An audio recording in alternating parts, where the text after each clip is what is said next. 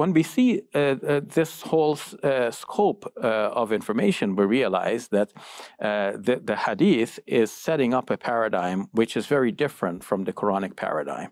And this is a giveaway.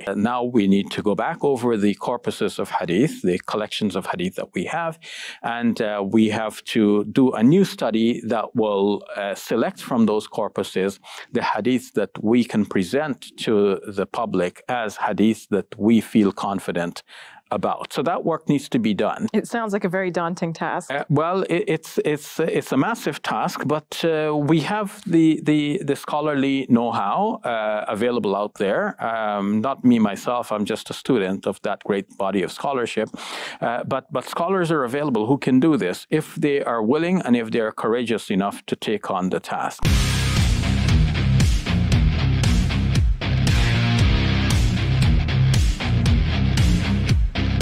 হাদিসের গ্রহণযোগ্যতা নিয়ে বা বিশ্বাসযোগ্যতা বা নির্ভরযোগ্যতা নিয়ে একটা চলমান ডিবেট পৃথিবীতে দীর্ঘদিন ধরে আছে এবং এটা শুরু হয়েছে মূলত স্কলারদের হাত ধরে।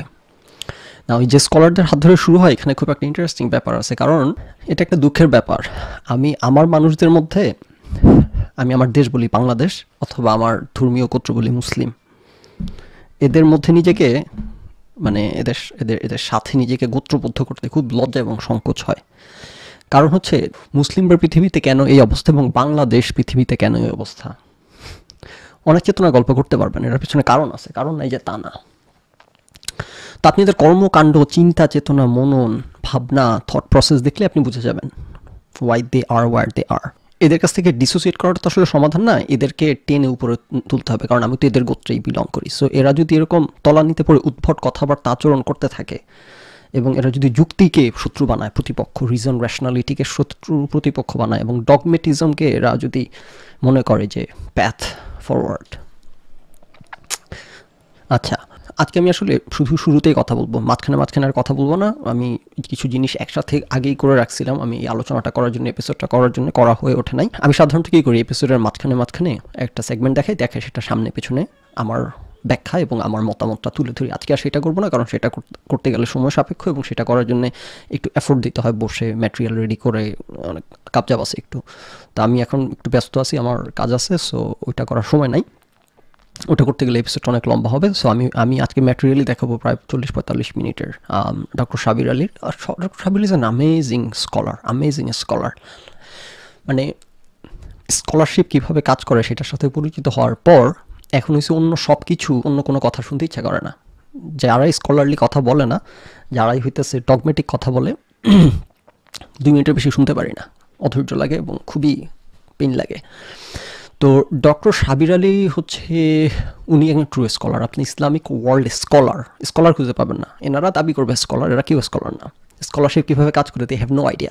স্কলারশিপের নাম্বার 1, একেবারে স্কলারশিপ শুরু নাম্বার 1 আপনার স্টার্টিং পয়েন্ট হচ্ছে চ্যালেঞ্জ করা। যে চ্যালেঞ্জ করে না, সে যত দাবি করুক সে স্কলার না। এগুলো হচ্ছে সিউডো স্কলার, এগুলো হচ্ছে ফেক স্কলার। তো স্কলারশিপের একদম নাম্বার 1 স্টার্টিং পয়েন্ট হচ্ছে আপনার হাতে যা আসছে আপনি সেটাকে চ্যালেঞ্জ করবেন, আপনি সেটাকে ভেরিফাই করবেন, ক্রিটিসাইজ করবেন, প্রশ্ন করবেন এবং প্রশ্নের উত্তর খুঁজবেন। যেই আপনাকে বলবে যে প্রশ্ন করা যাবে না, যে আপনাকে বলবে চ্যালেঞ্জ করা যাবে না, যে আপনাকে বলবে রিজন ব্যবহার করা যাবে না, যে আপনাকে বলবে র্যাশনালিটি ব্যবহার করা যাবে না, যে আপনাকে বলবে এভিডেন্স ব্যবহার করা যাবে না, যে আপনাকে বলবে পার্সপেক্টিভ ব্যবহার করা যাবে না, আপনি বুঝবেন যে সে সিউডো স্কলার, সে স্কলার ভাব ধরতেছে, রাইট? একেবারে এটা আপনার বেস লাইন দিয়ে দিলাম, কীভাবে বুঝবেন কে স্কলার এবং কে স্কলার না। মাঝখানে যেহেতু কথা বলবো না, শুরুতে আলাপগুলো করে শেষ করে দিই। এবং আরেকটা ব্যাপার হচ্ছে যে কার কাছ থেকে জ্ঞান নেবেন, যে জিনিসটা আমি অনেকবার অতীতে আলোচনা করছি, আজকে আরেকবার করি। জ্ঞান কোনো ইস্যু না, জ্ঞান ছড়ানো ছিটানো আছে, কোটি জ্ঞানী ঘুরতেছে ফেসবুকে, ইউনিভার্সিটিতে, জ্ঞানীর কোনো অভাব নাই। কিন্তু আপনি এই জ্ঞানীদের মধ্য থেকে কার কাছ থেকে জ্ঞান নেবেন? জ্ঞান যে ফেক, জ্ঞান যে হয়েছে একটা আবরণ, একটা চাদর, একটা ফাসাদ, সেটা আশা করি ফেসবুকের কল্যাণে আপনারা সবাই কোটিবার প্রমাণ পেয়ে গেছেন। কারণ ফেসবুক আসা এখন ইন্টারাকশনটা আমাদের চোখের সামনে হওয়ার যে ভিজুয়াল একটা মোড চলে আসা এখন এগুলা মানে যে কোনো লেম্যান রিলেট করতে পারে কি বলতেছি সেটাতে। যেমন গতকালকে আমি দেখলাম অনেক স্কলার তারা এই এরিয়ার এক্সপার্ট, আমি ওই এরিয়ার এক্সপার্ট না, এক্সপার্ট লেগে গেছে মেডিকেল সায়েন্স নিয়ে, তারপর বায়োলজিক্যাল সায়েন্স নিয়ে, দুজনই এক্সপার্ট, কিন্তু দুজন পুরোপুরি বিপরীত ধর্মী কথা বলে তর্ক করে যাচ্ছে। তো লাভ কী হলো? স্কলার হয়ে বা একাডেমিক হয়ে বা জ্ঞানী হয়ে দুজনেই কিন্তু দুজনের জ্ঞান কিন্তু করে যাচ্ছে, কিন্তু দুজনের অবস্থান যেহেতু দুই দিকে, এরা এদের মতো করে দুই ধর্মী জ্ঞান প্রেজেন্ট করে যাচ্ছে। তো আমি কিছুক্ষণ বসে বসে পড়লাম, আমি তো এই এরিয়ার না, তো আমি তো জানিও না কে রাইট কে রং, রাইট? কিছুক্ষণ পরে আমি ভাবলাম আর কি, যারে শালার এই হইতেছে জ্ঞান, কথা বোঝা নেই। দুজনেই কিন্তু প্রচুর জ্ঞান উগরাইতেছে, কিন্তু দুজনের জ্ঞান পুরোপুরি বিপরীতমুখী, পয়েন্টকে সার্ভ করে যাচ্ছেন ওরা, এবং আমরা যারা বাইরে থেকে আমাদের পক্ষে বোঝাও সম্ভব না যে এর মধ্যে কে রাইট কে রং। সো জ্ঞান কোনো ইস্যু না, বাজারে জ্ঞান দেওয়ার জন্য লোকের অভাব নাই, বুঝলেন না? এর মধ্যে কার কাছ থেকে জ্ঞান নেবেন সেটার পেছনে আপনি সময় ব্যয় করবেন বেশি। এই যে বড় বড় জ্ঞানী লেখা না পড়ে, জ্ঞানীদের কথা না শুনে যত সময় ব্যয় করবেন এই জ্ঞান খাইতে, তার চেয়ে বেশি সময় ব্যয় করবেন এটা এটা এটা এটা বুঝতে যে আমি এর কাছ থেকে জ্ঞান নিব কিনা, এর কাছ থেকে জ্ঞান নিব কিনা। এটা হচ্ছে আমার রুল। আমি দীর্ঘ সময় ব্যয় করি একটা লোককে ডিসাইড করার জন্য যে তার কাছ থেকে আমি কথা নিব কি নিব না, বা নিলে কটুক নিব না। তো এটা হচ্ছে ইম্পর্টেন্ট পয়েন্টটা মাথায় রাখবেন। হ্যাঁ, দীর্ঘ সময় ধরে একটা মানুষকে অবজার্ভ করে, এবং এখানে আরেকটা হচ্ছে আপনারা হাদিসের ইয়ে নিয়ে কথা বলেন, অনেক রকম মুসলিম গপ্প আছে, শুনে আসছি, সারা জীবন শুনছেন। গপের তো আর কোনো শেষ নাই, এটাই হচ্ছে সমস্যা। এদের কাছে খালি গপ পাবেন, বাঙালির কাছে পাবেন গপ, আর আমাদের মুসলিমদের কাছে পাবেন খালি গপ। এদেরকে চ্যালেঞ্জ করলে, ফ্যাক্ট দিয়ে চ্যালেঞ্জ করলে এদের মাথা আউলঝাল হয়ে যায়। সো হাদিসের অথেন্টিসিটি নিয়ে অনেক গল্প, রে বাবারে খুব চরিত্র, এদেরকে চেক করা হয়েছে, টেস্ট করা হয়েছে, এটা নিয়ে প্রশ্ন করাই যাবে না। এখন আমি আলোচনা যা দেখাবো সব উঠে চলে আসবে আশা করি। তো চরিত্র হচ্ছে যে চিন্তা ভাবনা ধারণ করে, পোষণ করে, সে সেটা সার্ভ করার জন্য বসে থাকে। আপনি দেখবেন যেই লোক কানা টাইপের, যে লোক হইতেছে সবসময় একটা অবলম্বন করে, সে সবসময় সব ক্ষেত্রে সব এরিয়াতে সে একই তার চারিত্রিক বৈশিষ্ট্য খুঁজে পাবেন। এটা আমি ফেসবুকে অনেক আগে লিখছি।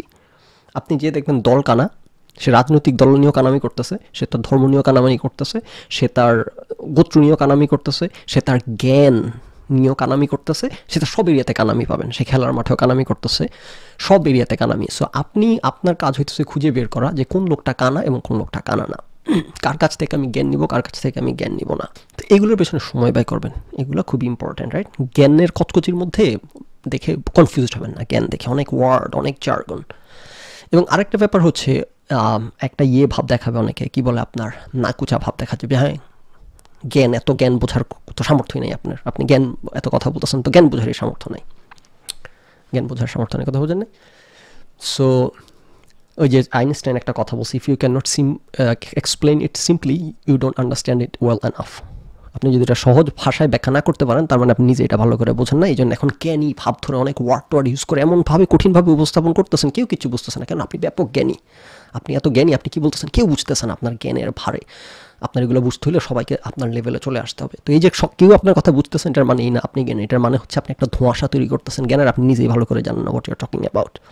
সো এটা আইনস্টাইন বলা, এটা আমাদের জানতে হবে না, এটা আমরা বাস্তব জীবন থেকে জানি। আপনি একটা জিনিস যত ভালো বুঝবেন, যত ভালো জানবেন, যত ক্লিয়ার আপনার আন্ডারস্ট্যান্ডিং থাকবে, তত আপনি এটা লেম্যানের টার্মে মানুষের সামনে বুঝাইতে পারবেন, উপস্থাপন করতে পারবেন। আর যেই দেখবেন অভিযোগ করতেছে, কান্না করতেছে, আমার এত জ্ঞান, আমি রিলেট করতে পারতেছি না আমার জ্ঞানগুলা, বুঝবেন যে ফেক জ্ঞানী, তাই। তো নাও এখানে সব কিছুর মধ্যে একটা ক্যাভিয়েট থাকে। ক্যাভিয়েটটা কি এখানে? সেটা হচ্ছে যে আপনি বোঝার জন্য যতটুক দরকার, একটা লেভেল তো থাকতে হবে। সেই লেভেলে যদি না থাকে, যেমন আমি যদি এখন ওই যে থিওরি অফ জেনারেল রিলেটিভিটি বোঝানো শুরু করি, আমি বোঝানো শুরু করলে আপনার পিএইচডি ডিগ্রি থাকা লাগবে না থিওরি অফ জেনারেল রিলেটিভিটিতে আমার কাছ থেকে জ্ঞান নেওয়ার জন্য, কিন্তু আপনার ক্লাস 6-এর ফিজিক্স নলেজ থাকতে হবে। ক্লাস 10-এর ফিজিক্স নলেজ থাকলে আমি ইনশাল্লাহ বোঝাইতে পারবো আপনাকে থিওরি অফ জেনারেল রিলেটিভিটি, এটা কোনো সমস্যা না, রাইট? সো কিছু প্রি রিকুইজিট নলেজ, কিছু লেভেল পর্যন্ত জ্ঞান থাকা লাগে। এটুক পর্যন্ত যাদের সাথে আছে, তাদের সাথে যদি আপনি কানেক্ট করতে না পারেন, বুঝতে হবে সমস্যাটা তাদের না, সমস্যাটা আপনার। সো না, আমরা হয়তো আমাদের এত জ্ঞান আমরা বুঝবো না, কথা বোঝেন নাই। আমাদেরকে এখন কি করতে হবে এটা আল্লাহই জানে। আচ্ছা যাক, তো আমার এপিসোড হচ্ছে, আমি যে অনেকগুলো সেগমেন্ট করে রাখছিলাম, সেই সেগমেন্টগুলো মাঝখানে কথা বলবো বলে, কিন্তু এই সেগমেন্টগুলোতে আমি যেহেতু বললাম কথা বলবো না, সব একটা না দেখা যাবো, মাঝখানে একটু করে ব্ল্যাক স্ক্রিন দিব বোঝানোর জন্য আপনাদেরকে যে আমি একটা সেগমেন্ট থেকে আরেকটা সেগমেন্টে হপ করতেছি। সো একটা না দেখে যান। এবং হচ্ছে যে এখানে দেখানোর কিছু নেই, তবে যা শুরুতে একটু বলে দিই যে যে জিনিসগুলো আসবে, প্রথমত আপনারা দেখতে পাবেন যে অথেন্টিসিটির ব্যাপারটা যেভাবে উপস্থাপন করা হয় মোটেও তা না, এবং সেটা হওয়ার কোনো কারণও নাই। আপনি যদি ইতিহাস দেখেন, ইতিহাস পাঠ করেন, ইতিহাস যদি বোঝেন, তাইলে আপনি জানবেন সিম্পলি যে এরা যেইভাবে উপস্থাপন করে, ওরে গল্পটা একেবারে বিশুদ্ধ, প্রশ্নের অবকাশ, দুনিয়াটা এরকম না। এবং এই যে আমাদের ধর্মের এই বিষয়গুলোকে প্রশ্ন করা, আমাদের সমস্যাটা হয়ে গেছে কোন জায়গায়, আমাদের তো কোনো স্কলারশিপ নেই আমাদের দুনিয়াতে। আমাদের দুনিয়া হইতেছে খালি ডগমেটিজম, এবং যারা খুব জ্ঞানী ভাব ধরে, কিন্তু প্রচণ্ড জ্ঞান মুখে সারাদিন জ্ঞান বলে, এদের মধ্যেও দেখবেন স্কলারশিপের এসও নাই। যেটা বললাম, স্কলারশিপের নাম্বার ফার্স্ট থিং হচ্ছে চ্যালেঞ্জ করা, চ্যালেঞ্জ করতে দেওয়া, চ্যালেঞ্জ করাকে অ্যাপ্রিসিয়েট করা। এটা জীবনে আপনাকে রিজন, রেশনালিটি, চ্যালেঞ্জ, এভিডেন্স এগুলো সামনে আনতে দিবে না। আমরা পোক্তভাবে দাঁড় করাই ফেলছি একটা জিনিস, এটা নিয়ে আর কথাই বলা যাবে না। এটা হইতেছে যেই এই টাইপের কথা বলবে আপনি বুঝে নেবেন যে তিনি স্কলার না, তিনি ডগমেটিক আর কি। হ্যাঁ, তো আমাদের মুসলিম ইতিহাস জুড়ে যেটা হয়ে আসছে, যেটা নিয়ে ওই যে ইবনে তাইমিয়ার একটা আলাপ আছে না, যে কখন থেকে মুসলিম পতন শুরু হইলো, যে যখন থেকে রিজন এবং রেশনালিটির পেছনে লেগে গেল। আজকে ডক্টর সাবির আলীর কথাতে উঠে আসবে যে হাদিস নিয়েও এই ফোরজারিগুলো শুরু হয়েছে। ফোরজারি শুরু হয়েছে না, যে হাদিসকে এরকম বানায় ফেলা, প্রশ্নের ঊর্ধ্বে ঠেলে তোলা হয়েছে ওই সময়টাতে, যখন এই যে রিজন রেশনালিটি নিয়ে একটা সময় পর্যন্ত রিজন রেশনালিটি নিয়ে মুসলিমরাই বোঝার চেষ্টা করতে, এই জিনিসগুলো আজকে থেকে অনেক বছর আগে, অনেক 100 বছর আগে। কিন্তু তারপর আসছে এক গোষ্ঠী, না রিজন রেশনালিটি কোনো কিছু। আমি এগুলো অনেক এপিসোডে আলোচনা করছি, এখন আর আসবে দেখবেন যে থামায়াতের একটা রাস্তা, যে আমার সাথে আপনার মত মিলতেছে না, আপনাকে আমি থামাবো কীভাবে? কোরআন শরীফ এটা বলছে। এখন কি আপনি কোরআনের সাথে দ্বিমত করবেন? বললে আমি আপনাকে আসলে নিজে জিতার জন্যে। তারপর আমার সাথে আরেকজনের মত মিলতেছে না, একে থামাবো কীভাবে? হাদিস একটা মাইরা দিলাম, নিজে জিতার জন্য একটা হাদিস মেরা দিলাম। হাদিস মেরাতে এখন কি আপনি নবীর চেয়ে বেশি বোঝেন নাকি? দিলাম থামায় তাকে। এগুলো কি এখন হয় না? চোখের সামনে দেখেন না? এখনও হয়, তখনও হয়েছে, রাইট? তো সমস্যা হচ্ছে যেটা তখন যেটা হয়ে গেছে, সেটাকে এখন এসে এতদিন পরে আমরা সেটারও একটা বানায় ফেলছি একেবারে খুবই। ওকে, আমি আপনাদেরকে একটা এপিসোডে দেখাইছিলাম যে সাইফুল্লাহ, যিনি আমাদের হুজুর বাংলাদেশের এখন জনপ্রিয়, উনি একেবারে খুব ইহুদিদেরকে, খ্রিস্টানদেরকে নিয়ে, এটা দেখবেন মুসলমানরা করে যে এদের একটা টেস্টামেন্ট, 2টা টেস্টামেন্ট, তাদের অনেক রকম বাইবেল অনেক ধরনের চেঞ্জের মধ্যে দিয়ে গেছে, এগুলো হাসাহাসি করে। কিন্তু এরা বোঝে না, কেমন বুঝবে কীভাবে বোঝার? ওকে, এরা বোঝে না যে that was the right thing to do. খ্রিস্টানরা, যে কথাটা আমি সবসময় বলি, যে খ্রিস্টানরা বা ওয়েস্টের এরা যে জায়গায় চলে গেছে, আমরা ওইখানে যাইতে আরও 5000 বছর লাগবে। এরা আমাদের চেয়ে 5000 বছর আগে আছে। তো ওরা খ্রিস্টানরা আজকে থেকে অনেক বছর আগে, অনেক শতাব্দী আগে দে রিয়েলাইজড, যে যেগুলো আমি আলোচনা করছি, আপনার এপিসোডটা দেখবেন, মাস্ট ওয়াচ। আপনি বুঝতে হইলে যে খ্রিস্টানরা কী করে কোথায় গেছে ধর্মকে নিয়ে, আর আমরা কি করে কোথায় আসি, কোন দিকে যাচ্ছে, এটা একটা মাস্ট ওয়াচ। কারণ ডক্টর সাবির আলী রেফারেন্স দিবেন এক জায়গায়, করবেন, সেই জায়গায় হইতেছে তখন আমার এই এপিসোডটা গিয়ে শুনলে বুঝতে পারবেন যে মানে কী, এটার ব্যাকগ্রাউন্ডটা কী, কারণ ওইখানে আমি অনেক কিছু আলোচনা করছি। সো খ্রিস্টিয়ানরা একটা সময় এসে রিয়েলাইজ করে ফেলছিল যে আরে ধর্মের নামে যা বলতেছি শুনতে সব তো গালগল্প, ধর্মের নামে যত কিছু লিপিবদ্ধ করা হয়েছে বেশিরভাগই গালগল্প। এটা যখন রিয়েলাইজ করছে, যখন তাদের এনলাইটেনমেন্টের সময় যাচ্ছিল, রেনেসাঁস, ওই সময়টাতে তারা কোয়েশ্চেন করতে শুরু করছে, ক্রিটিক করতে শুরু করছে, চ্যালেঞ্জ করতে শুরু করছে, এবং করতে গিয়ে এরা আবিষ্কার করলো ধর্মের নামে গার্বেজ দিয়ে সব ভর্তি করে রাখছে। কারণ যখন ট্রেস করা শুরু করে, ট্রেস করলে আর কোনো প্রমাণাদি পায় না, যত দাবি দাও। এবং আমি আপনাদেরকে দেখাইছি যে নোমান আলী খান, উনি প্রচণ্ড বিরক্ত, ক্ষুব্ধ, এবং উনি বলতেছেন যে ওনার যারাই ওয়েস্টে পড়াশোনা করতে যায় এরাই হইতেছে নাস্তিক হয়ে যায়, যারা হাদিসের হিস্ট্রি ঘাটাঘাটি করতে যায় এরা হাদিসের উপর বিশ্বাস নড়বড়ে হয়ে যায়। তো ওনার নোমান আলী খানের দাবি হইতেছে যে ওয়েস্ট, ওনার এক ফ্রেন্ড হার্ভার্ড ইউনিভার্সিটিতে চান্স পাইছে, চান্স পাওয়ার পর স্কেপটিক হয়ে যাচ্ছে। কারণ হচ্ছে উনি কারণ এসব ইউনিভার্সিটিগুলোতে কী হয়, যে স্কলারলি ওয়েতে যেটা হয়, চ্যালেঞ্জ করা, হ্যাঁ, যে স্ক্রুটিনি করা, খুঁজে আগে থেকেই কিবলা ঠিক করে রাখা না। আমি ধরে রাখছি একেবারে অথেন্টিক, হ্যাঁ, একবারে অথেন্টিক কিবলা ঠিক করে রাখা না। আপনি স্টার্ট করবেন একদম ওপেন একটা মাইন্ড নিয়ে দেখবেন, ঘাটাঘাটি করবেন, করে বোঝার চেষ্টা করবেন যে আসলে কী হয়েছে। সো স্কলারলি ওয়ার্ল্ডে যখন এরকম যেগুলোকে অথেন্টিক হিসেবে প্রচারণা করে আসা হয়েছে, এগুলো যখন ঘাটাঘাটি করতে গিয়ে স্কলারলি ওয়েতে, মানে এভিডেন্সের ভিত্তিতে স্কলারলি ওয়ে, মানে কি আপনি ওই এলাকায় যাবেন, ওই যেই দাবি করা হয়েছে সেই দাবির সাথে মিলে কিনা, যেই ন্যারেশন দেওয়া হয়েছে সেই ন্যারেশনের সাথে এগুলো মিলে কিনা, ক্রস চেক, ডাবল চেক যখন করতে যখন আপনি দেখতেছেন যে কোনো কিছুরই ভিত্তি পাওয়া যাচ্ছে না, যত দাবি দেওয়া, তখন you start two wonder, start two ponder, you start two question, যে আরে আশ্চর্য, এত অথেন্টিক যেগুলো জেনে আসছে এগুলোর যদি কোনো ভিত্তি খুঁজে না পাই, তাহলে আর বাকিগুলোর কী অবস্থা। নোমান আলী খানের খুবই দুঃখ যে ওয়েস্টে পড়াশোনা করতে গেলে এবং ওনার ফ্রেন্ড হার্ভার্ডে পড়তে গিয়ে, এবং নোমান আলী খান বলবেন যে খ্রিস্টানরা এমনভাবে সব কিছু দাঁড় করায় রাখছে যে একেবারে ন্যারেশন হাদিসের চেইন খুঁজে এমন পেছনে যায়, গিয়ে তারপর আপনি নিজেই হইতেছে কনফিউজড হয়ে যাবেন, আরে তাইলে তো হচ্ছে যে এটা কি তাহলে ভুল ছিল। মানে নোমান আলী খান বাস্তবতাটাকে উনি এমনভাবে উপস্থাপন করতেছে যে এটা অবাস্তব। আপনি একটা জিনিসের অথেন্টিসিটি ঘাটতে গিয়ে দেখবেন যেটার কোনো আপনি গ্রাউন্ড খুঁজে পাচ্ছেন না, আপনি স্কলারলি ওয়েতে আপনি এভিডেন্সের ভিত্তিতে আপনি ক্রস চেক ডাবল চেক করে দেখবেন। কাল গল্প বাদ দিলে আপনি গল্প তো শুনে আসছেন, সেই গল্পকে ভেরিফাই করতে নামলে আর ভিত্তি খুঁজে পাওয়া যাচ্ছে না, তখন মানুষ এটা নিয়ে প্রশ্ন করতে শুরু করে।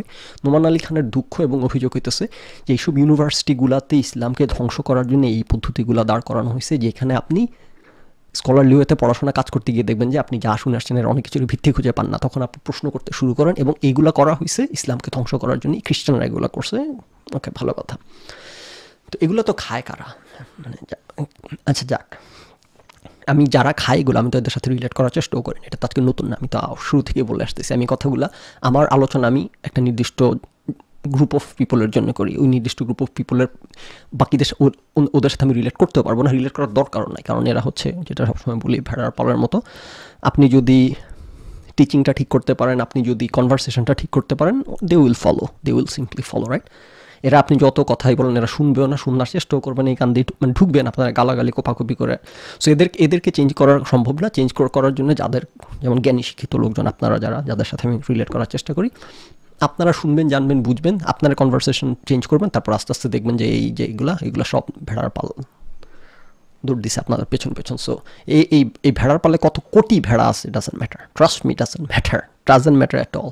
এটা আপনাকে বুঝতে হবে, রাইট? সো এত মানুষ একদিকে, এত মুসলিম জাহান একদিকে দেখে ভয় পাওয়ার কিছু নেই, এগুলো সব চেঞ্জ হয়ে যাবে রাতারাতি যদি। তো মুসলিমরা একেবারে গল্প দাঁড় করায় ফেলছে, ওকে ফাইন। তারপর যখন আস্তে আস্তে ওয়েস্টের ওরিয়েন্টালিস্টরা এবং ডক্টর সাবির আলী দেখবেন অনেক ওরিয়েন্টালিস্টের রেফারেন্স দিবে এবং পরে মুসলিম স্কলারও রেফারেন্স দিবে। সো ওরিয়েন্টালিস্টরা যখন হইতেছে তাদের ধর্ম নিয়ে ঘাটাঘাটি করে প্রশ্ন করে বাইবেলের ভার্সন বের করছে, বাইবেলের অনেক কিছু চেঞ্জ করছে, তাদের ধর্মের অনেক কিছু চেঞ্জ করছে, দেখছে যে কারণ তাদের ধর্ম সব ভিত্তিহীন জিনিসপত্র দিয়ে ভর্তি, এবং তারা অনেস্টলি একদম সত্যতার গুড ফেইথে তারা এই কাজগুলো করছে। করার পর তারপর তারা এবার টার্ন টু ইসলাম, যে আচ্ছা ইসলাম ধর্মের মধ্যে এবার দেখি কী পরিমাণ নির্ভরযোগ্যতার জায়গা আছে। এবং আমি আপনাদেরকে কোরআন নিয়ে একটা এপিসোড করে দেখাইছি যে কোরআন শরীফ যে প্রিজার্ভ করা হয়েছে সেটা কতটুকু রিলায়েবলি করা হয়েছে, 100% অ্যাকুরেট যে দাবি করা হয় সেটা সত্যি কিনা, 100% নাকি 99%। যদি 99% হয় তাহলে তো আপনার 100% বলার দরকার নেই, মানে আপনি গপ্প মারতেছেন, রাইট? সো আমি আপনাদেরকে দেখাইছি যে ওরিয়েন্টালিস্টরা ওইগুলো নিয়ে রিসার্চ করছে তারা একটা সময় তাদের ধর্ম নিয়ে, কারণ ওরিয়েন্টালিস্টরা তারা অনেস্টলি লাইক গুড ফেইথে পৃথিবীর সব কিছু নিয়ে গবেষণা করে, এদের ধর্ম নিয়ে রিসার্চ করে, আমাদের ধর্ম নিয়ে রিসার্চ করে, বাংলাদেশের নারী অধিকার নিয়ে রিসার্চ করে, মাতৃমৃত্যু হার নিয়ে রিসার্চ করে, রাইট? সো তারা তাদের ধর্ম নিয়ে রিসার্চ করে তারা তাদের ধর্মের অনেক ডিসক্রিপেন্সি পাইছে, সেগুলোকে ফিক্স করছে, করে তাদের নতুন টেস্টামেন্ট দাঁড় করাইছে, তাদের মতো করে বাইবেল চেঞ্জ করছে, কারণ দেখছে যে সব ভর্তি করে রাখছে লোকজন গার্বেজ দিয়ে, রাইট? তারপর তারা ইসলাম ধর্ম নিয়ে গবেষণা শুরু করছে, কোরআন শরীফের প্রিজার্ভেশন নিয়ে, হাদিস প্রিজার্ভেশন নিয়ে তারা ওরিয়েন্টালিস্টরা গবেষণা করছে। আপনি দেখবেন এই হুজুররা এরা ওরিয়েন্টালিস্টের প্রতি প্রচুর চুলকানি খাওয়াজানি, এরা র্যাশনালিটি রিজনের প্রতি প্রচুর খাওয়াজানি চুলকানি। কেন? কারণ হচ্ছে আপনি রিজন, র্যাশনালিটি, এভিডেন্স এবং ওরিয়েন্টালিস্টদের গুড ফেইথের ক্রিটিক আপনি সামনে আনলে দেখবেন যে গার্বেজের মধ্যে ডুবে আছে আমাদের চিন্তা, চেতনা, বিশ্বাস, ধর্ম বিশ্বাস। তো তো তো ওরিয়েন্টালিস্টরা তারপর যখন টার্ন টু ইসলাম দেখলো যে আমি আপনাদেরকে যে পর্বে দেখাইছি যে কোরআন শরীফের সংরক্ষণ, সেখানে আমি আপনাদেরকে দেখাইছি যে 100% অ্যাকুরেট বলা হয় ব্যাপারটা তা না, তবে কোরআন শরীফ একেবারে মোটামুটি একেবারে লাইক আমরা অ্যাকুরেট অ্যান্ড প্রিসাইজ বলতে পারি।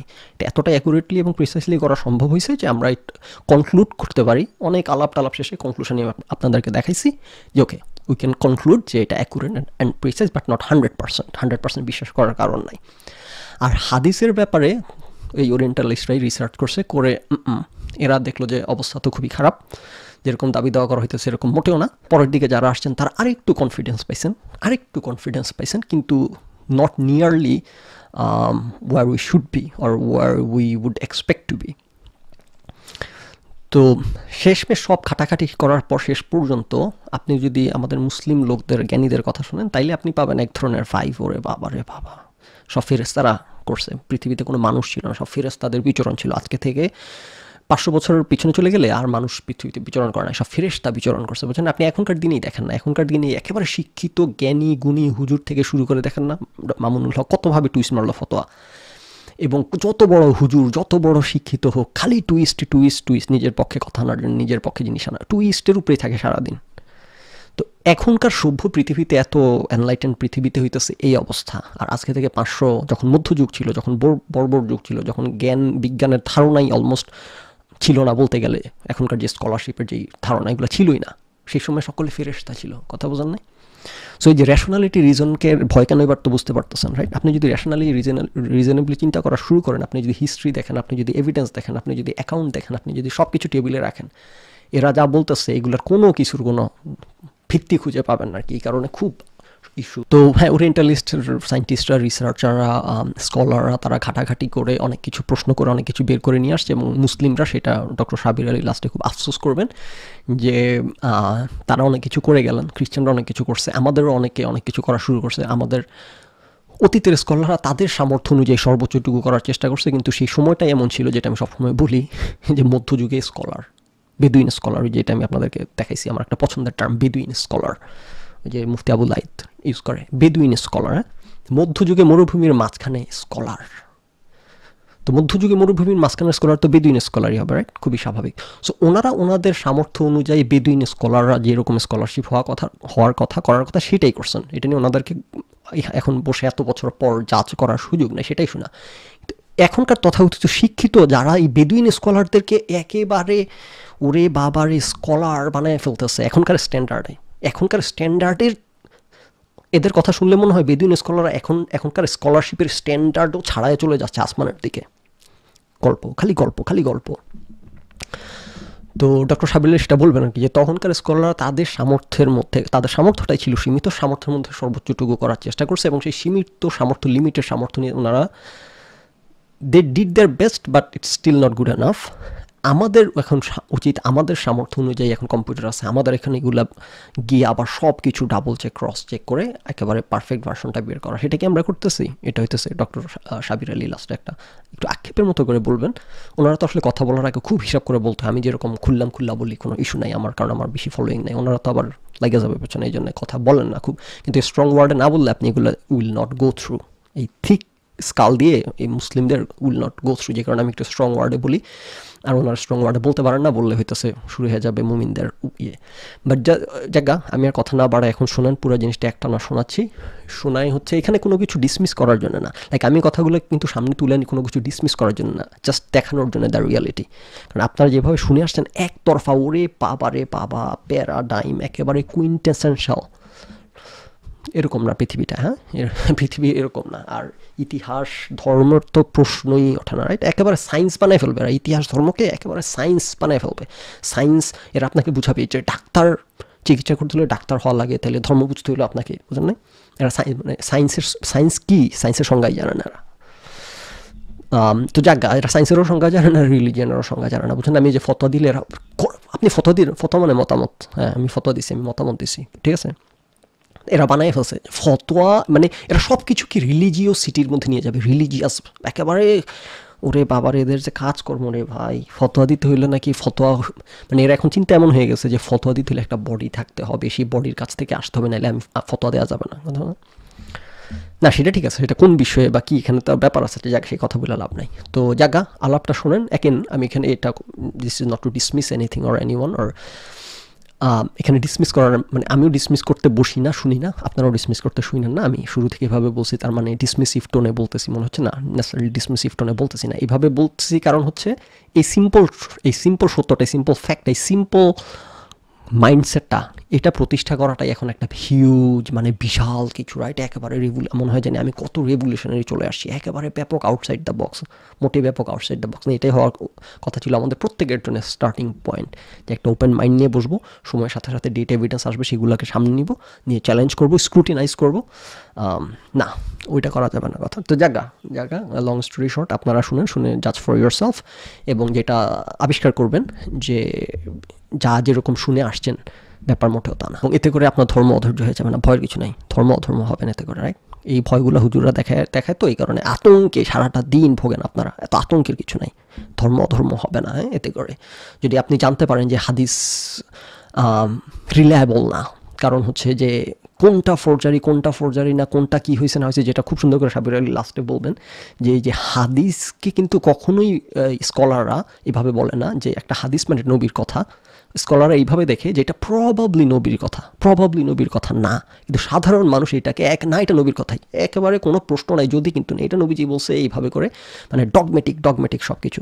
কিন্তু যারা স্কলার, যারা এগুলো নিয়ে পড়াশোনা ঘাটাঘাটি করে, দে নো যে হাদিস মানে নবীর কথা না, হাদিস মানে প্রবাবলি নবীর কথা, হাদিস মানে প্রবাবলি নবীর কথা না। ইভেন দ্য মোস্ট অথেন্টিক হাদিস, even with the most authentic হাদিস, মেবি এটা নবীর কথা, মেবি এটা নবীর কথা না। জাস্ট এইটাই হইতেছে বোঝার জন্য এত আলাপ। জাস্ট এই জিনিসটা, এটা মানে ডিসমিস করা না। এটা মানে আপনি তার মানে কি এখন থেকে যত হাদিস শুনবেন সব কিছুকে হ্যাঁ you take it with a grain of salt, তার মানে এই না যে সেটা ডিসমিস করা। আপনি জাস্ট সন্দেহ নিয়ে ইয়ে করা যে ও আচ্ছা ঠিক আছে আমি এটা, হ্যাঁ ঠিক আছে everything looks fine, I am perfect, আমি এটা ফলো করবো, কোনো সমস্যা নাই। যখন কোনো কিছু মনে হবে কোয়েশ্চেনেবল, সেটা সব আলাপ উঠে আসবে সাবির আলীর, যে তাহলে কি আমরা নিজের ইচ্ছা মতো আমার কাছে কোয়েশ্চেনেবল মনে হলে সেটা বাদ দিয়ে দিব, আমি আমার ডেজায়ার অনুযায়ী সব কিছু ইন্টারপ্রেট করবো না, সেটাও নেসেসারিলি না। আবার যখন কোনো কিছু কোয়েশ্চেনেবল মনে হবে তখন সেটাকে সাইট করে রাখা, স্পেশালি উইথ হাদিস, সেটাকে সাইট করে রাখা ইজ পারফেক্টলি ওকে এবং perfectly acceptable, and that's the right thing to do, that's the right thing to do actually.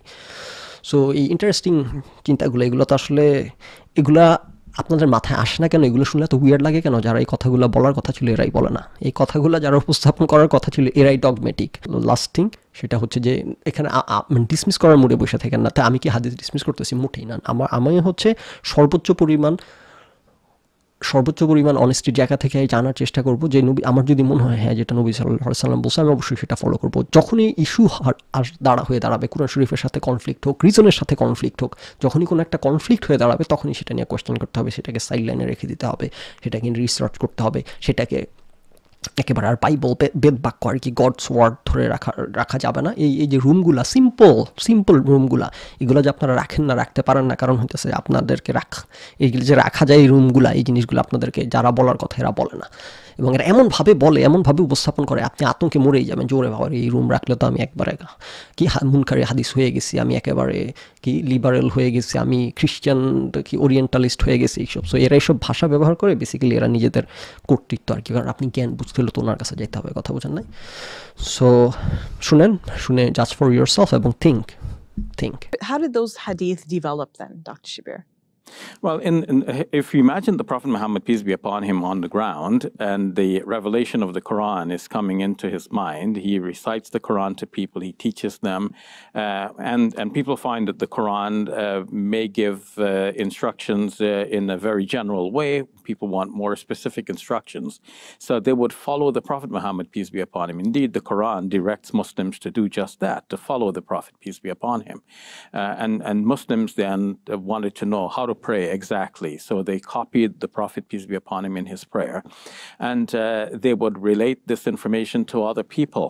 We were with the Prophet, peace be upon him, and this is how he prayed. So this report about how the Prophet, peace be upon him, prayed, this becomes now a hadith. And then there are many specific hadiths about whether he raised his hands at a certain juncture, what did he recite when he stood, what did he recite when he prostrated or bowed, or when he sat down, how did he end the prayer, what did he say after the prayer, and not only with regards to prayer, but what are the rules regarding fasting, regarding giving charity, how did he perform the Hajj, we want to do it exactly the way he did it. So all of these reports about what the Prophet, peace be upon him, said and did, and what other people did in his presence and he did not object to, or he quietly acquiesced in, all of this becomes information that were then traded. At first verbally, they were passed on by word of mouth from one generation to another. For quite some time, right? For quite some time, until eventually they were put into the written collections that are now popular. The Quran does not include all of the details, and it would leave you wanting more details. So the Quran may tell you stories, and the stories seem to pick up sometimes in the middle. So you want to know what's the beginning of this story. And the Quran may just allude to something and you want to know more details about it. The Quran mentions the name of an individual, and now you want to know who is that individual, because the Quran doesn't start with his biography. So we need to find that information outside of the Quran. So Muslims compiled this kind of information, and they passed on this information until eventually they came to reside in our popular collections. So would you say that orally they were transmitted for about 150 years, something like this? It's not clear how how early hadiths came to be written down, a German scholar, Gregor Scholler, argued that the earliest Muslims may have had written notes, but notes that they did not pass on to others. They did not write the notes for publication, but they used the notes as memory aids. And then they would, from the notes, they might have a preaching session in which they are relating hadiths to others. But some of the more popular collections that we have now start with that of Imam Malik. He was born in the year 93 of the current the Hijrah of the common Muslim reckoning, and that would be some 82 years after the death of the Prophet Muhammad, peace be upon him, that Imam Malik is born. So you can see that a few generations had passed between him and the Prophet, peace be upon him, and he produces a collection which is known as the Muwatta of Imam Malik. Subsequent to his, we have the Musnad of Imam Ahmad bin Hanbal, who died in the year 241. So we're dealing with a couple of centuries passing in between. And then eventually the more popular collections, that of Imam Bukhari, who died in the year 251, and then Imam Muslim, his student, a few years later, and at Tirmidhi, 275, Abu Dawood, around the same period, and Nasa'i, 303, getting now into the beginning of the 4th century.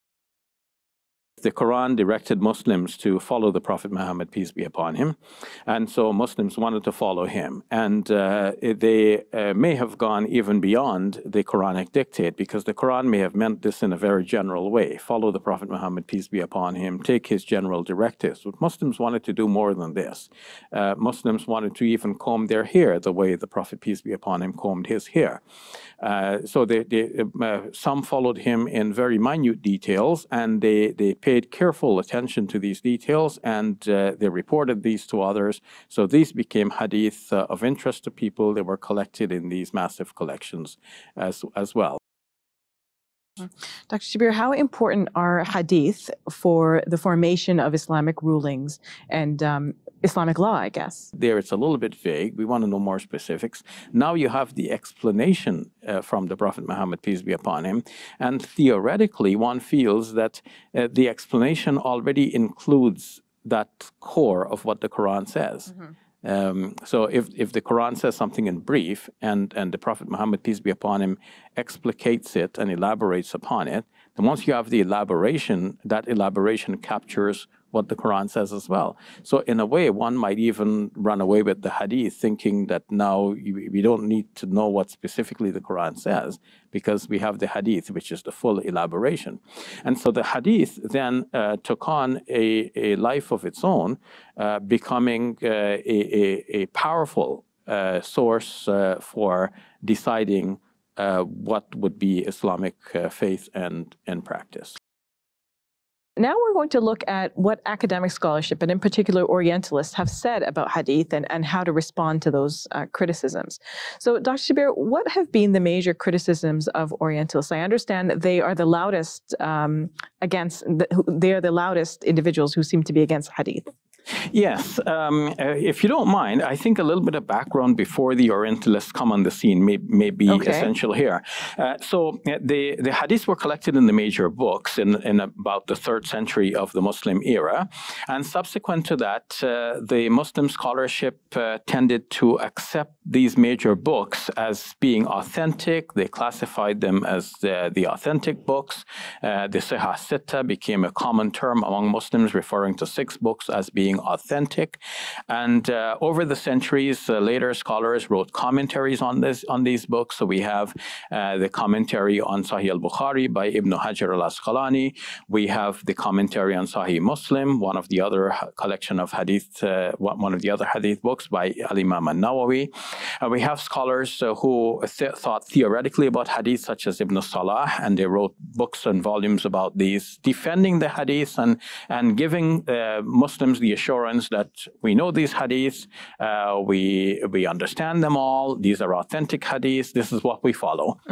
So along came the Orientalists. So, well, with the European Renaissance, scholars started to look first at Judaism and Christianity. They studied the Bible in detail, and they used all of the modern critical historical apparatuses that they could muster, and they brought these to bear on the Old and New Testaments and on the history of Christian dogma, and they tried to deconstruct and unravel. Of course, not with bad intention. Many of them were Jews and Christians themselves, but they were trying to get to the bottom of things from a historical point of view, seeing everything with a critical eye rather than through the eyes of faith. So did they do a good job translating the work that they've done, with Christian and Judaic sources, and then translating that to their analysis of hadith? Well, that has become the subject of controversy among Muslims, but from their point of view, they're part of a scholarly community that are doing studies, and they're publishing their studies in peer-reviewed journals to be tested and verified and either acknowledged or repudiated by other scholars who are equally capable, and they're using the methods which are commonly accepted among them to study any piece of literature or any bit of history, whether it be Muslim history and literature, Christian history or literature, Jewish history or literature, Buddhist history or literature, and so on. So from their point of view, they are trying their best to use neutral methods and to avoid biases and to use the critical eye to examine things and to get back to the origins of things. Let's start with any one of these scholars, maybe Joseph Schacht, and you can tell me what his main argument is. Yeah, so Joseph Schacht, and prior to him, Ignaz Goldziher, thought that basically the hadiths were invented by Muslims themselves in order to justify certain practices.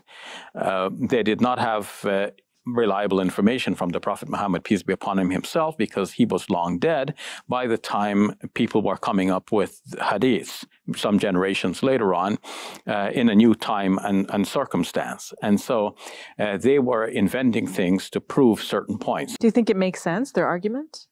Well, Joseph Schacht did not have the last word on this because other scholars came after him and they were not so skeptical of the hadith. For example, G.H.A. Yoinbol, and he has done a lot of studies, and he took more of a middle ground in accepting that we can study these hadiths and trace the origins back. And often the hadiths can be traced back to a common link.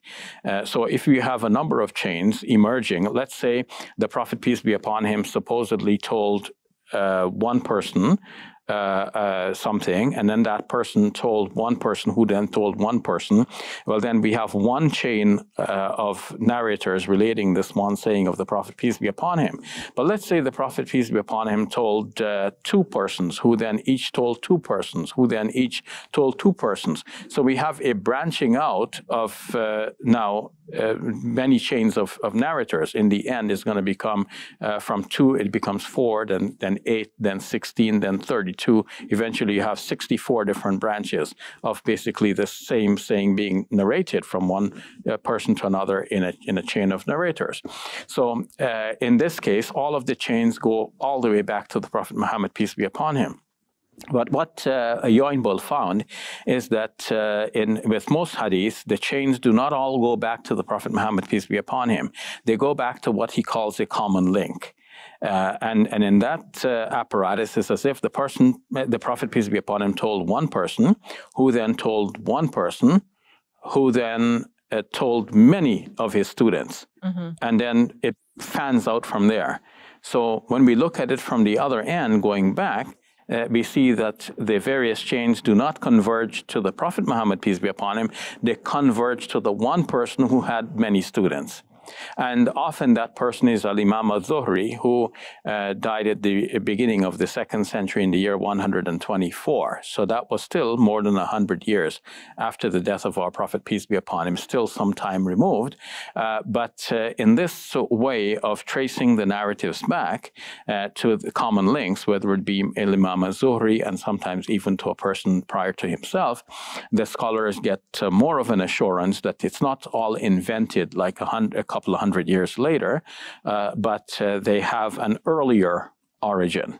Mm-hmm. And then it didn't end there, because we have other scholars working on this. For example, some German scholars, Gregor Scholler and Andreas Gorky and Harold Motzky, they do very detailed analysis of the text and the chains of narrators of the texts of hadith, and they come to even more of a situation of confidence. They can arrive at more confident evaluations of the hadiths because they are able to trace some of the narratives back to even earlier common links. Mm-hmm. And their work involves not only looking at the chains of narrators, but looking at the narratives themselves and see how the narratives could have evolved from one generation to another. And with this painstaking work, again, they're able to show more confidence in the hadith, much more than Joseph Schacht did a generation ago. Mm-hmm. And I want to look at the rise of hadith forgery. Can you tell me why this came about? Why were hadith being forged? The forgeries start to occur when people cannot remember exactly, and they want to make something up. And why would people make anything up? Well, sometimes just the need to have some instruction. Humans are humans after all.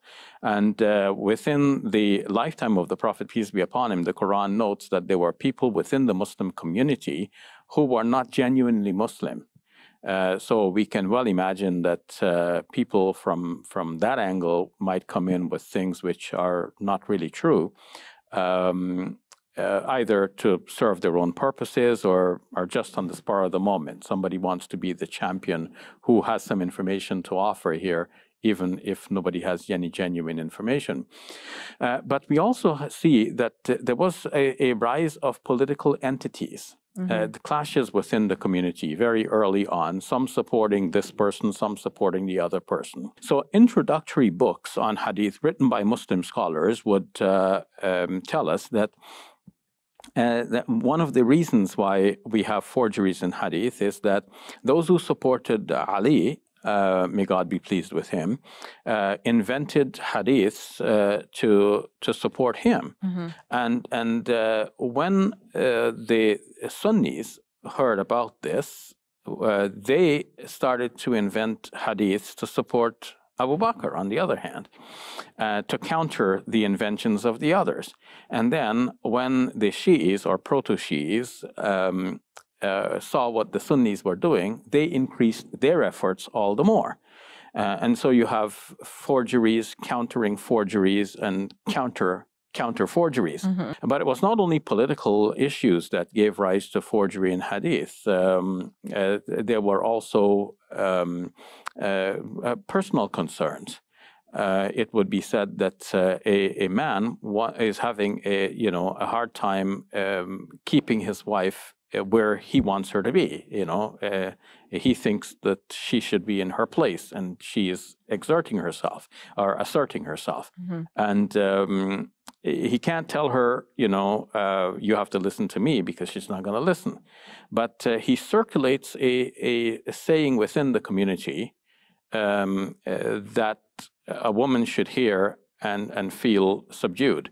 And that saying he attributes to the Prophet, peace be upon him. He tells somebody else, knowing that somebody else will tell somebody else, will tell somebody else, and eventually it'll come back to his wife. When his wife hears that, his wife would listen to what the Prophet, peace be upon him, purportedly said. But of course, it's an invention. So what evidence do we have that that's an invention?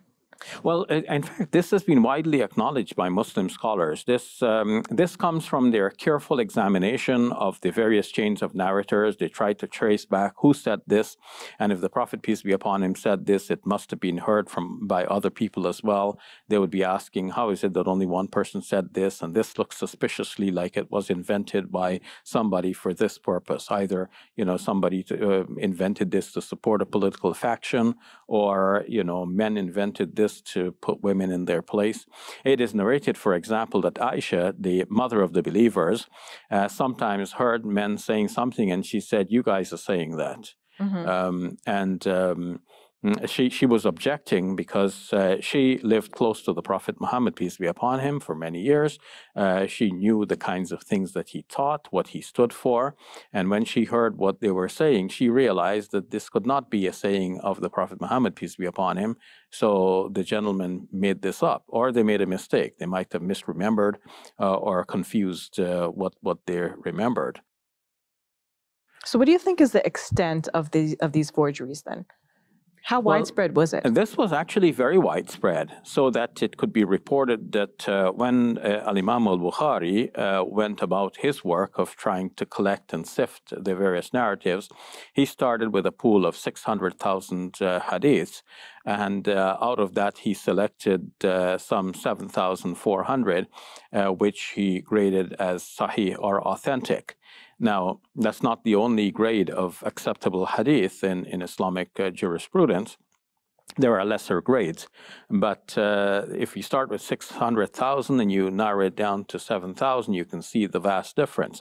Although in the 600,000 there will be repetitions, but nonetheless, the contrast between the number that Imam Bukhari started with and the number that he included in his collection is often used to dramatize the importance or the vast difference between the pool that was available and the selection that could be made and that could be relied upon. But then what about his trustworthiness in terms of relating hadith? Because he could be a good individual, righteous, pious, honest, but maybe he doesn't have a good memory. And this too was noted by the scholars. And how do they note this? Because they look at a teacher having, let's say, 6 students, and 5 of them narrate a certain saying one way, and the 6th one, he narrates it in an odd way. So they know that this is the odd man out. He perhaps misremembered. Maybe his memory is a little faulty. So they will note this down. So he becomes a less reliable narrator, not because of anything about his person, but because of his human failing. Now, what about the chain of narrators itself? So if each individual by himself is a good and upright person with good memory, did they actually meet each other? Because one person may say, I got it from that person. Person A says, I got it from B. But maybe between A and B, there is another person who was not mentioned. Maybe A didn't really get it from B. Maybe A got it from A prime, who got it from B. But we want to know who's the A prime, and A prime is not mentioned. And so this is a lacuna in that chain of narrators, and that raises a question mark, because we don't know who's that person. We cannot evaluate this chain, and so that has to be left aside. So considerations like this is about the chain of narrators. Now, looking at that seems pretty thorough. It's a very thorough process. Yeah, it's very painstaking. A lot of work has gone into that, and we must admire the scholars who did this great work.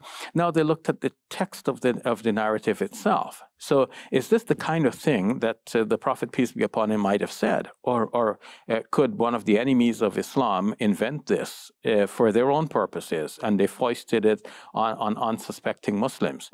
So they looked at the text of the narrative itself to ask, is this the kind of thing that the Prophet, peace be upon him, would have said?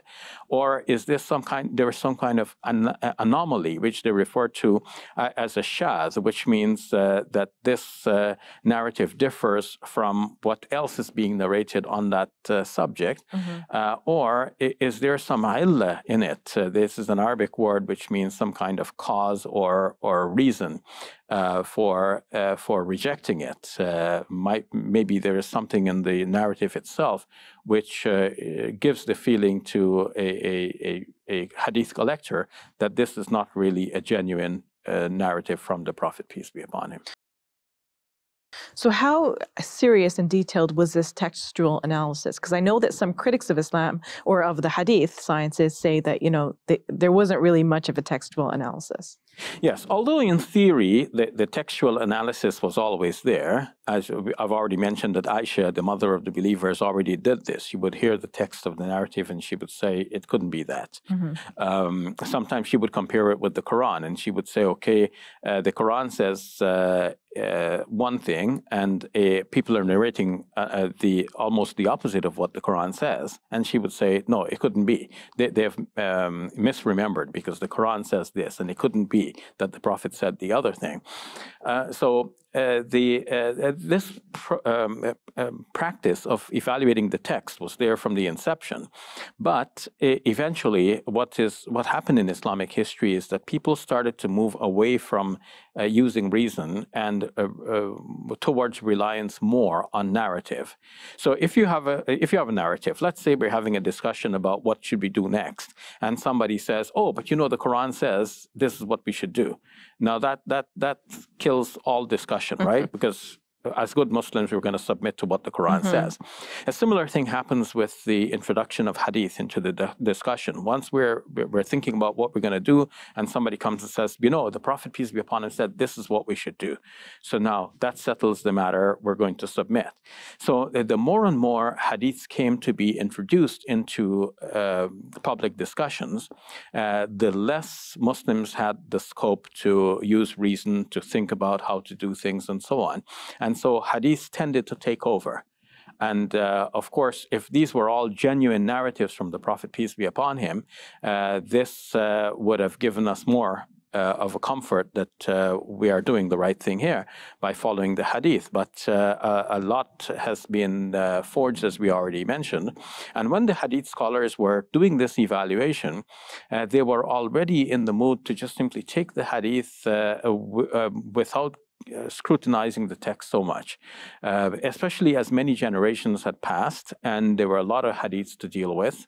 And there was also the sense that they wanted hadiths to speak about the wide scope of Muslim activity in all areas.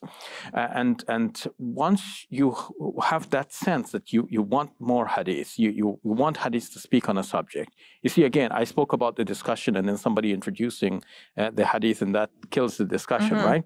But there is also the desire that arose among Muslims in this period that we want more hadiths. We want the hadiths to speak about the subject. We don't want to think about it anymore because my thinking is going to be different from your thinking, that's going to be different from the other person's thinking, and whose thinking is going to be right. How do we know whose thinking is right? So to settle the issue, let's get a hadith on the subject. So if nobody comes to introduce the hadith, we go out searching for the hadith. We want to go ask somebody else, do you know a hadith on this subject? And when you go ask somebody else, do you know a hadith on the subject? Somebody will say they know a hadith on the subject, even if they didn't know before. We have these 6 books that we consider pretty good in terms of the sahih nature of them, how authentic they are. Do you think that these contain, still after all of the scholarly analysis and evaluation, they still contain many fabricated hadiths? It depends on which of the books we're talking about. There are 6 books which are referred to generally as the Sihah Sitta. Among them is the collection of Al-Imam Ibn Majah. Ibn Majah's collection has been criticized by many scholars, and there is a recent book by Dr. Israr Ahmad Khan called Authentication of Hadith, Reevaluating the Criteria. So in that book, he noted that Ibn Majah's collection has been said to contain many fabricated hadith. Among the others, you might find hadiths which are on a spectrum, from being authentic on the one hand, to being weak on the other hand. Hardly does anyone say that there were fabrications in the others, partly because we respect the books so much. But careful scholars who go into these books in detail, they may weed out one or two and say, okay, this one is to be left aside because the chain of narrators is faulty or something of that nature. But even then, there is a lot of hesitation in using reason to evaluate the text of the narratives. And because the reason has not been used as much as we would like, even though in principle it was always acknowledged as a valid method of evaluating the hadiths, we have hadiths in the major collections which have given cause for pause to some of our greatest scholars. We have, for example, a hadith. We spoke about the different factions inventing things. We have a hadith which speaks about 12 imams, and that's in the Sunni collections. And we know that the 12 imams right away is that arose much later. That was an idea that came later among the Shi'i branch. Dr. Jaber, I understand that many of the controversies that we find today relating to Islam stem from hadith, especially the forged ones. Can you comment on that? Yes. Today, in today's world, we're discussing a lot about the rights of women. We're discussing about peace and violence, especially in the face of sometimes Muslim youth taking matters into their own hands and thinking they can go and kill non-Muslim civilians. So we want to know, where do they get this from? And of course, no hadith justifies what they're doing, but they will find some of their justification in some hadiths which have, some questions about them. About modern science, a lot has happened over the centuries, a lot of new scientific developments. Now, when we look at some of the hadiths, which might have seemed fine to our predecessors, because they were pre-science. They lived in a pre-scientific world or a pre-modern world. So hadiths which seem to them to be fine may look to us to be problematic from a modern scientific point of view. So we have hadiths in these various areas and others that are problematic. We have hadiths which deal with Islamic practice, but they may prescribe a practice which is different from the Quranic practice, and that may seem to be problematic to us today. Here, the number of lines is different from one narrative to another. So how does that come about? It's because people could not remember exactly. And so we're dealing with hadiths which are graded authentic, but they give different reports about this basic Islamic practice. And it's a practice that should have been known to all and sundry. This is what children grow up hearing and what they have always known. To the extent that now, if you go into a mosque where people are accustomed to hearing, let's say, 11 lines of that call, and you make a 12th line, everybody would notice and they would object. Or we are introducing an additional line there. Or if you omit a line, people will object because they will notice right away. So how did it so happen that one narrative says it's this many lines and the other narrative says it's this other number of lines? It must be that somebody forgot how much is the number of lines. And though the narrative itself is graded to be authentic, it means that it's as authentic as we could find. And authentic as we could find does not necessarily mean precisely what the Prophet, peace be upon him, taught. So that's something that we need to be aware of. So Dr. Jaber, do you think these criticisms are damaging to the sciences of hadith?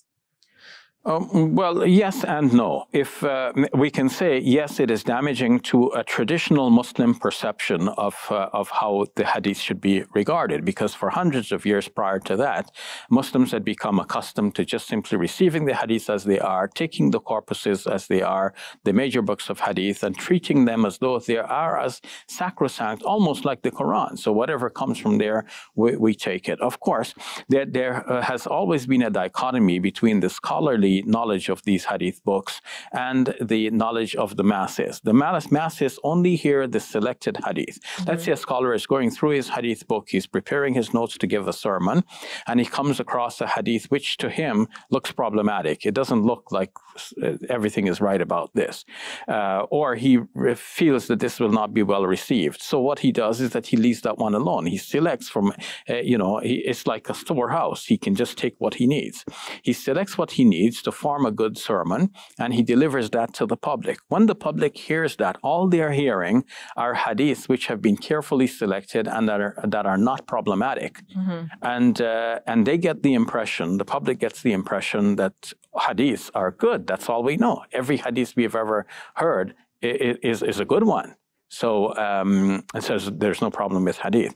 Now, when these Orientalist scholars started working in the way that they worked and published their results, this led to a great hue and cry. So this is on the one part, we can say it is damaging to that Muslim perception of how the hadith should be perceived. But on the other hand, some of this work is beneficial in that it alerted Muslims to the idea that perhaps we were inadvertently circulating sayings as sayings of the Prophet Muhammad, peace be upon him, whereas they're not really his sayings. They're sayings of people from some generations after him, or sometimes even sayings from early generations, but they're not really the saying of the Prophet Muhammad, peace be upon him. Maybe it was the saying of a companion of the Prophet that inadvertently got retrojected back as though this was a saying of the Prophet.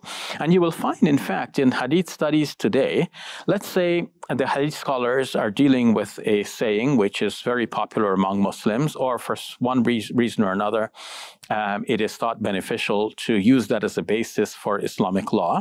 And the best they could do is trace it back to a companion of the Prophet, peace be upon him. Now, if that saying has to do with something about, let's say, the life hereafter, they would say, even though it goes to the companion of the Prophet, it could not have been the kind of thing that the companion would invent on his own.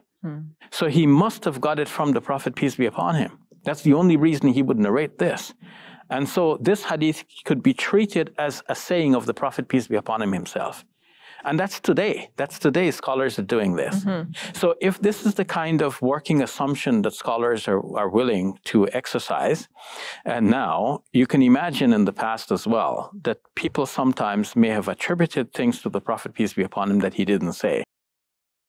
What role do you think Muslim scholars can play in helping to fix this situation, in getting rid of these fabricated hadith? Well, some Muslim scholars have exercised their thought about this problem, and one such scholar is Kamal Hashimi. His book entitled The Hadith Methodology has been republished in the United Kingdom. I first bought a copy in Malaysia maybe a decade ago, and that book has been republished, first published in Malaysia, now republished by the Islamic Center in Markfield in the United Kingdom, and given a new title, Textbook of Hadith Studies. Towards the end, maybe the last chapter of that book gives a proposal of how we move forward with hadith studies. And there, Professor Hashimi quotes some important scholars such as Dr. Yusuf al-Qaradawi, who say that now we need to go back over the corpuses of hadith, the collections of hadith that we have, and we have to do a new study that will select from those corpuses the hadith that we can present to the public as hadith that we feel confident about. So that work needs to be done. It sounds like a very daunting task. Well, it's a massive task, but we have the scholarly know-how available out there. Not me myself, I'm just a student of that great body of scholarship. But scholars are available who can do this if they are willing and if they are courageous enough to take on the task. That will give the Muslim populace at least a set of hadiths that they can feel confident about, that these are not problematic, they're suitable to our time and place. This is going to be a source and a useful volume to guide us in our daily lives as Muslims. And there are several hadiths which are popular, and it's collected in the main books which are read by Muslims, and they're widely known among Muslims. And obviously, it has a tremendous impact on the way in which Muslim women are treated in various parts of the world. So these hadiths are problematic. Like, for example, the hadith that says, that the Prophet, peace be upon him, said, if I were to order anyone to prostrate before someone else, I would have ordered women to prostrate before their husbands, due to the rights that the husbands have over the wives. So this sets up a hierarchy here, which is hard to fathom. Of course, it's not saying, the Prophet, peace be upon him, is not saying that women should prostrate before their husbands. No, I mean, that's this taboo. In a Muslim society, we prostrate to none but God. But the act of prostration, to think that, it would have been done except, like conceptually, to even think that this is conceptually, there, this is not something that it seems that the Prophet, peace be upon him, would have said, because. So how can we tell, like, let's say how can we tell if we are disagreeing with this hadith merely because it doesn't feel right to us, rather than because it is actually a forgery? Well, we wouldn't reject something just because it doesn't feel right to us. If it doesn't feel right to us, we could actually set it aside, because hadiths, by their very nature, are said to be dhanni, or possible in terms of their accuracy. Whereas with the Quran, this is said to be qat'i. This is absolute. When we say the Quran says this, we Muslims have no doubt that this is the word of God. When we say the Prophet, peace be upon him, said this, it's possible that he said it, possibly he didn't say it. I mean, this is widely known and accepted, although the common folks don't know this, because the common folks just hear the hadith presented to them in such a way that they think that the Prophet, peace be upon him, actually said this. But scholars know that that when we say the Prophet, peace be upon him, said this, we only mean that he probably said this. Probably he didn't. So if the hadith doesn't feel right, what scholars generally do is that they leave that aside. They're not going to come present that in the sermons. But scholars would present this one because many think that it feels right. But why would we reject it? Not only because it doesn't feel right to me, but we are going to evaluate that against the Quran itself. So when we see this whole scope of information, we realize that the hadith is setting up a paradigm which is very different from the Quranic paradigm. And this is a giveaway that somebody. Why do you think scholars didn't recognize it at the time? Well, because they lived in a milieu in which it was natural for them to think that the husband is so much ranking above his wife, so that it didn't, like, a red flag didn't kick in. A red flag would kick in with us, like, because we live in a milieu in which, it's not normal to think of a woman having so much respect or so much respect due from her towards her husband. So are we trapped in our own milieu and then judging them for being trapped in their own milieu? Well, we're not judging them, but we're looking at the hadith. I mean, we respect all of the work that they did, and we respect the fact that they were good Muslims and they were trying their best to please God and so on. And even people sometimes with the wrong understanding may still be pleasing God, and God is forgiving them for their, because of course they're in their circumstances, and that's the best that they could have done. So our great scholars in the past did the best that they could have done, but the question is, are we going to do the best that we can do? And the best we can do now is, because we are alert to a problem here, now we have to investigate further. We shouldn't reject something either in the Quran or in a hadith just because we don't like it. That would be following our own desires, and we're not allowed to do that. The Quran warns us against following our own desires and making our own desires our God. Our God is God, and we're going to listen to his commandments. He sent the Prophet to teach us, and we're going to listen to his teachings. But we don't have his teachings coming to us directly from him. It comes through a chain of narrators. And because there are so many persons in the chain, one telling another who told the other, any one of them could have made a mistake along the way. And because of this possibility of a mistake at so many different junctures, being alert now to a problem here, we have to say, okay, something is wrong here, and let's leave this aside. Let's not make this definitive of our faith and practice.